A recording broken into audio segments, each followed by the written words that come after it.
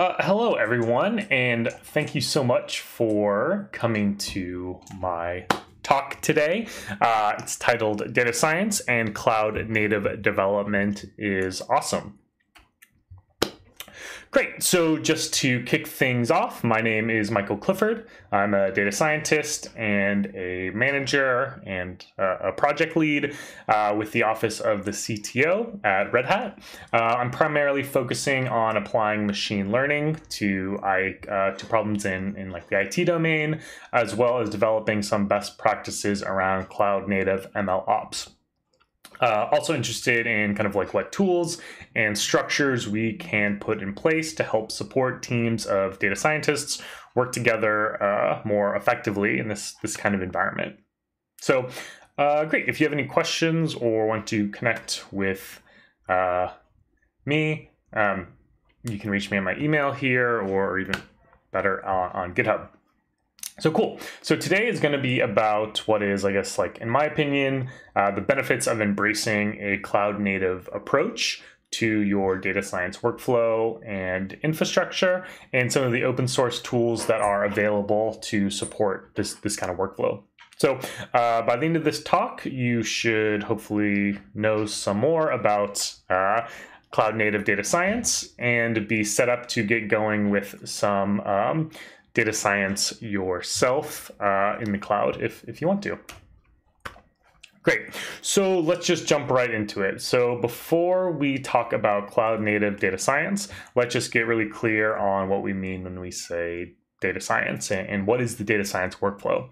So I'm not going to go through this chart in detail. I hope most of you have seen something very similar before, but just to get started, I thought it'd be good to just kind of ground everyone in this kind of loosely agreed upon data science workflow. So we start with some high-level business problem that we need to formulate into an engineering problem with some clear and quantitative success metrics, like as best we can. We then move on to data collection and exploration.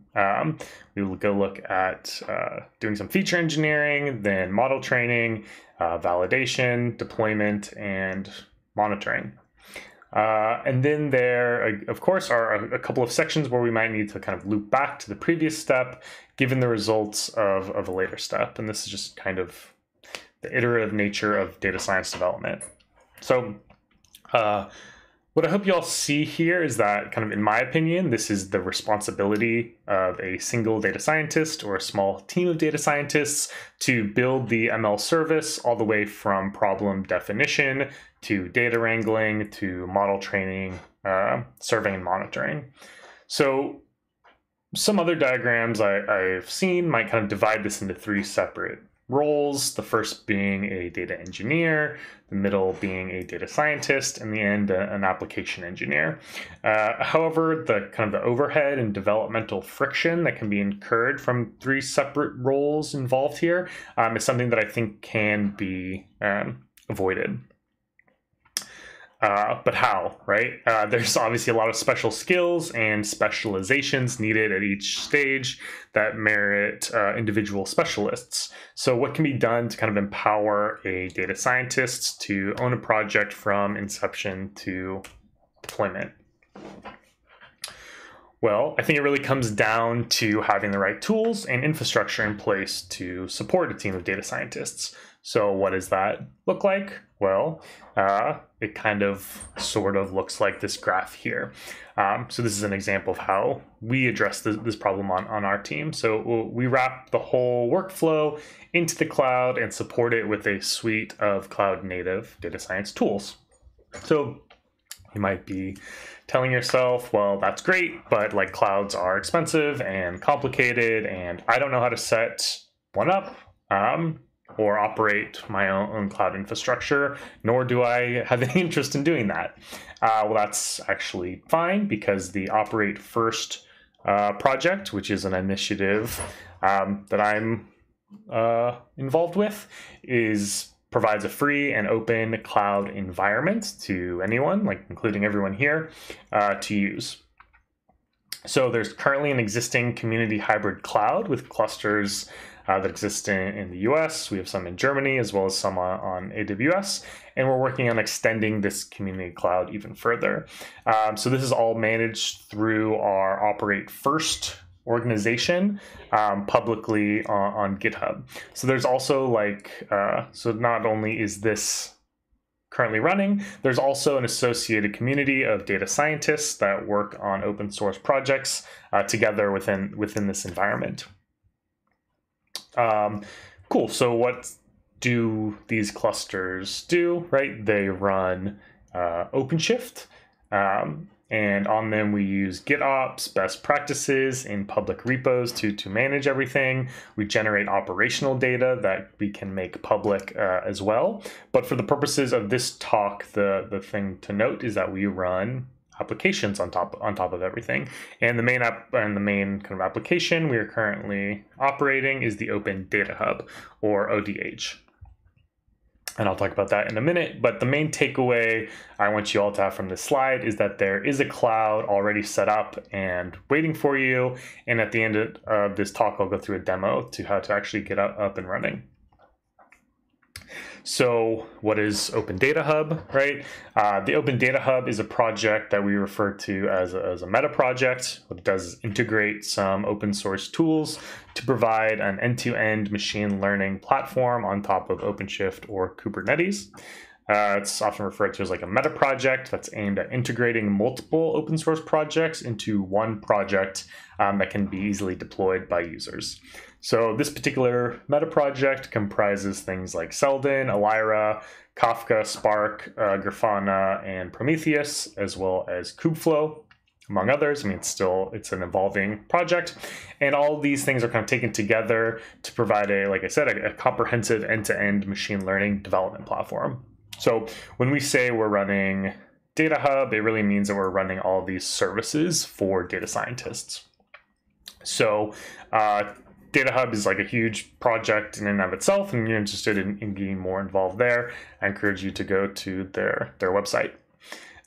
Cool. So as a data scientist, right, the Open Data Hub service that is operated by the Operate First Cloud represents our main toolkit for doing cloud native data science development. But why bother with any of this stuff, right? Like, why don't I just use my local machine? Well, many reasons, right? So as a data scientist, there are a few items that are important for me if I'm really going to be able to own my model from inception to inference and deployment. And like, what are these things? So there's compute resources I need to do my work. Not everything can or should be run on my local machine. I need a solid way of collaborating with other data scientists to share notebooks and reproducible content.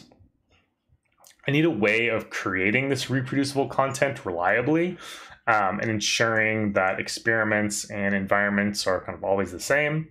I need an easy path for me to actually get my models out into the world, like with simple deployments and inference models, or excuse me, simple deployments of my inference models, and ways to quickly and easily build like interactive dashboards to share results with stakeholders.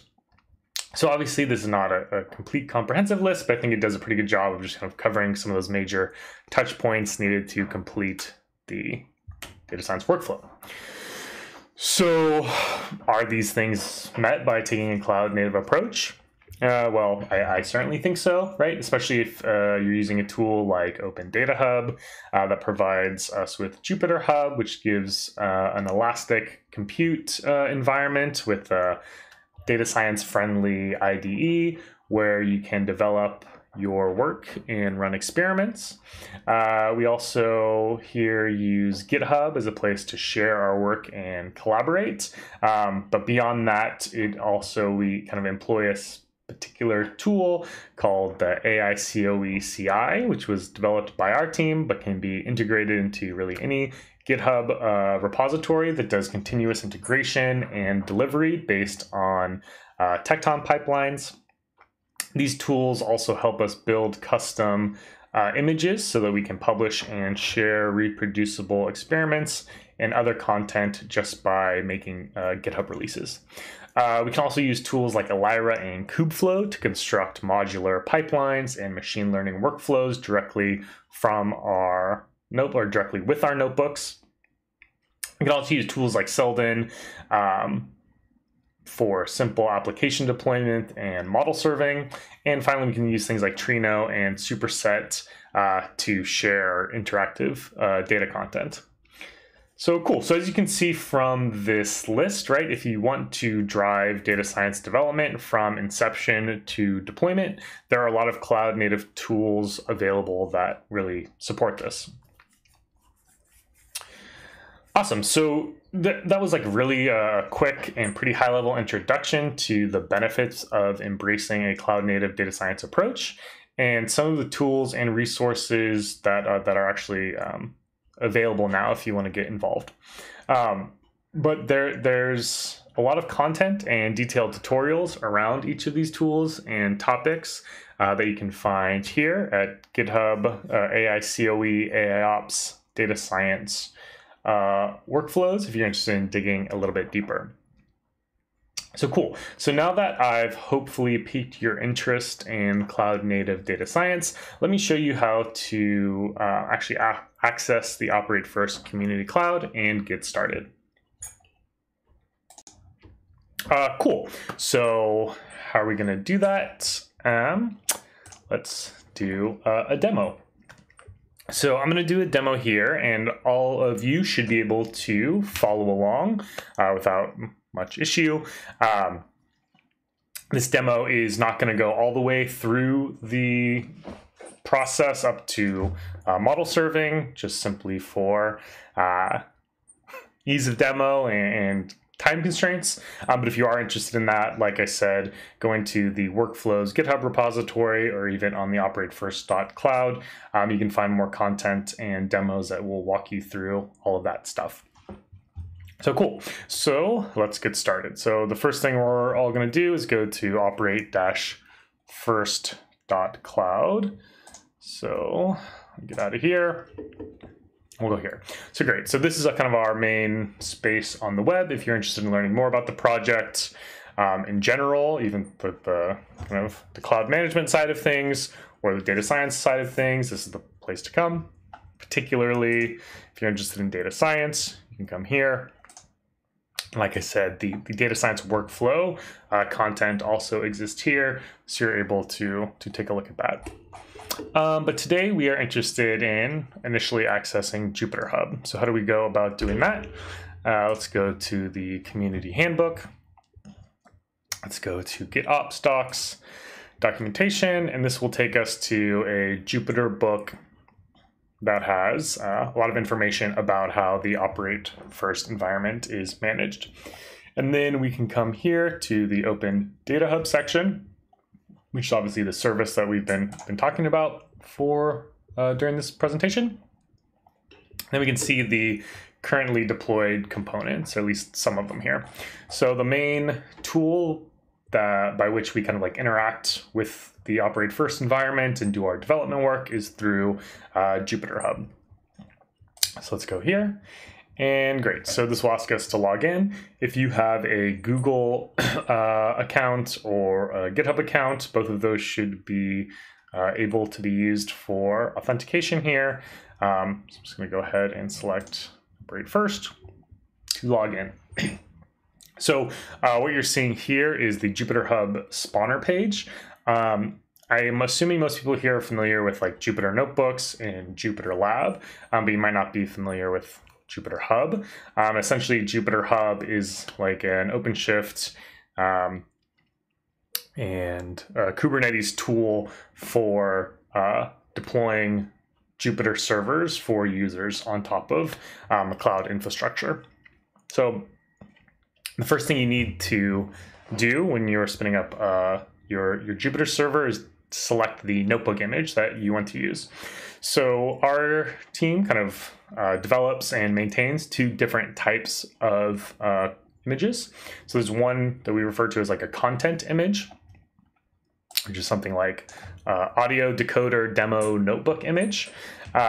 So this essentially is an image that there's a GitHub repo that has all of the requirements for building the image, as well as all of the content that's like notebooks and data or ways to access the data, all of that kind of packaged together. And when you run this image, it will come with all of that stuff ready to go. So without error, you should be able to run all of the notebooks, get access to the data, and actually interact with this audio decoder demo without issue. So since it contains content, we refer to it as a content image, and that really that's one of the ways in which we effectively kind of share our content with others, make it reproducible, and so on. So that's one type of image. The other type of image that we work with is the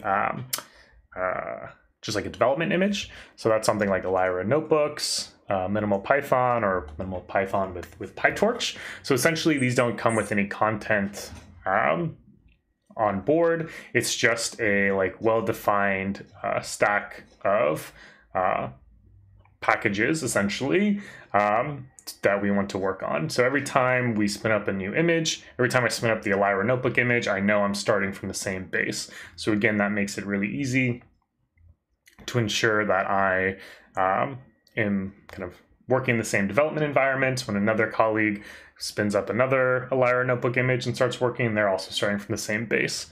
So that's really useful.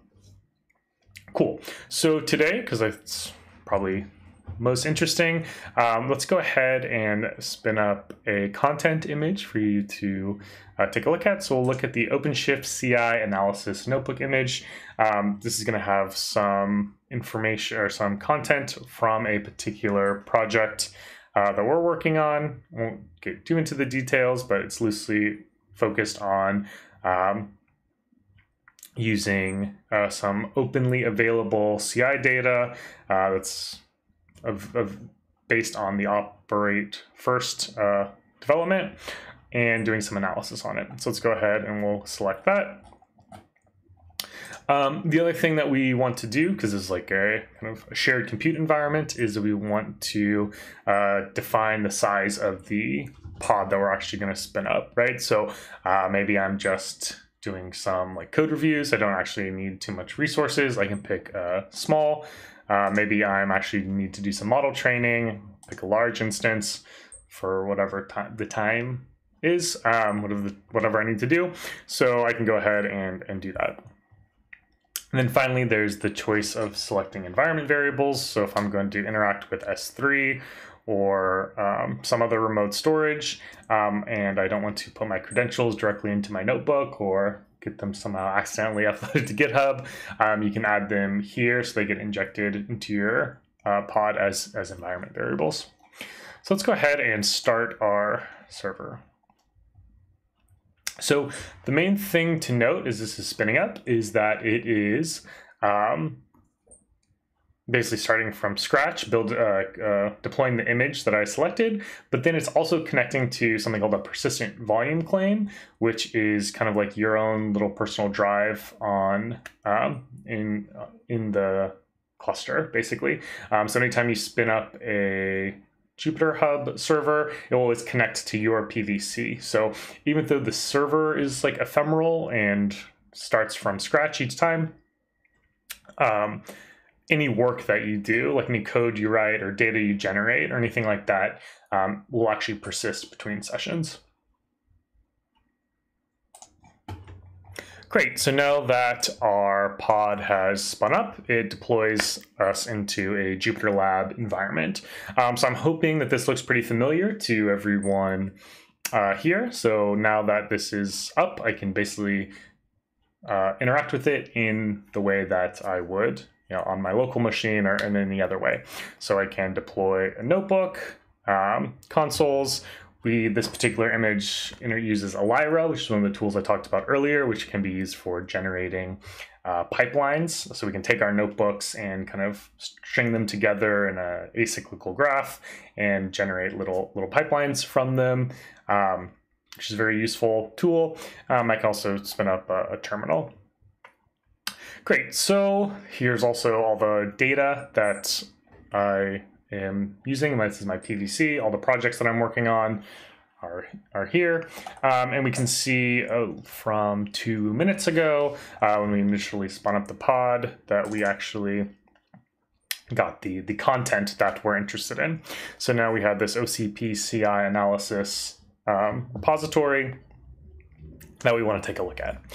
And so one thing that you'll see here is that it's got a lot of folders and files and things, but the main thing to notice is that we use a project template in our group, so that we always have, as we move between projects, we know where the notebooks are supposed to be, where the data is, and all of that. So that's something that you can find in our on our repositories as well. That makes things really easy. It also comes with some particular configuration files that we use for our CI and other things. So if we use pre-commit or prow, any of those things, they're all configured and set up through this through this template. Cool. So we also use pip-file as our main way of managing the dependencies. And so we're not going to have to, if we didn't use a content image, we would have to run some way of installing all these pip files using either pipenv or Thamos, which is a environment management tool that our team developed. But we don't have to do that because it should all work. So now let's see what we have here. Let's go to notebooks. Let's go to data sources and go to test grid and test grid EDA. So now we can go ahead and start to look at a particular notebook. Great. So again, not going to go into the particulars here, but assuming everything worked, we should be able to just click run and everything here will work. So let's go ahead and restart the kernel and run all the cells. So this should just work. Seems like it is. So it's going to go ahead and run, hopefully successfully.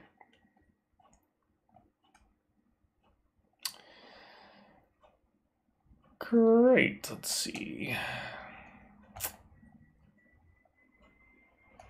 Great. And we went ahead and looks like it's downloading some data, which will be as expected. And cool, so we know that that worked. So let's just go ahead and stop that. Don't need any more data being downloaded. But cool, so let's say I want to make a change, or I just want to see the changes that have been made to the data, right? So great, so one of the kind of difficult sticking points with notebooks, right, is that they don't actually, like you can't look at a diff the same way as like a Python file. That has to do with the fact that the notebooks are actually kind of rendered, and with their raw output is something like this. So a lot of things can change, like the execute time or cell count or whatever, that really don't have anything to do with the development. So if you want to see what actually changed, there's a way to do that. Another thing to think about with notebooks is the code might not change that much, but maybe the underlying data changes, and so the outputs are changing. So you can make a very small change to the code, like picking a different data set, which wouldn't necessarily seem substantial, but then the outputs can change dramatically. So if I want to do a code review or collaborate with a colleague, how would I go about doing that? Well, luckily we can use this Git tool as part of Jupyter Lab to see the differences between the head and the changes that I just made. So here we can go through this, and we can just see simply, because time has moved forward, we have a slightly larger data set to access. Some of the outputs have changed, and so on. So cool. So we can use this to make some changes. So say we did make a change and we're interested in actually pushing it to GitHub and contributing it upstream. That's great. And so at this point, there are basically two things that will happen, and I'll share those with you now. The first thing being that when you push your changes and open up a PR, it will kick off this CI process. So I'm not going to push a change here because there's nothing really that needs to be changed. But let me show you one that exists. So if you come to AICoE, AIOps, OCP CI analysis, which is where this is managed, you can look at the pull requests and see we have maybe reduce log classification service resource, and we have a pull request where Sashita, which is one of the bots that we use and part of the AICoE CI process, is here telling us that it's not approved for some reason. And then we have a number of tests that get run, right? So we have both a build check and a pre-commit on this one at least. And the pre-commit is running on Prow, so we can go ahead and see the errors that occurred, so we can address that. We could also look at, the build check, so it actually will run the code beforehand. These aren't saved indefinitely, but we can look at a pipeline run and look at a build request and kind of make sure everything built correctly. So this is really useful for us. So before the code gets merged in any way, these are automatically kicked off and it's checked before any human intervention. So that's really nice. So what is the other thing that we can do at this point? So let's say I actually want to share this with somebody in the world. How do I do that? So I can actually quickly build an image and add it to that list of content images on operate first. So if we come to project Meteor, it's shower.meteor.zone. This allows you to put in any GitHub repository and it will go ahead and kick off the build pipeline, build it as both a Jupyter book, if it's configured correctly, and a Jupyter Hub image that can then be deployed on our Jupyter Hub instance. So let me just show you an example. You can do AICoE CI analysis. You can pick a particular branch and determine the components that you want to have deployed. So cool. And so we have a number of available meteors for us. Let's say that we're interested in the OCP CI analysis. We can go here, see one rendered website with all the content. So this can just be used to share with folks. And then we can also go to Jupyter Hub. So I'm not going to click on that because it will just take me to Jupyter Hub because I'm already logged in. But ideally, it will take you back to the spawner page where you'll be able to select the image, Meteor KZ9KW, and it will act just like a content image. Cool. So that is mostly everything that I wanted to go over with everyone. I hope that was helpful. The idea here is that everyone should have been able to start from nothing, get some compute resources, access a Jupyter Hub, understand how to interact with a content image, know how to look at rich diffs in notebooks, and once a change that you're interested in making is made, you have the opportunity, the CI process in GitHub is automatically kicked off. And if you want to share your content, it's very simple to build an image using the Meteor project. So cool. So I hope that was interesting, useful to people. If you have any questions, I think now's the time. Thanks so much.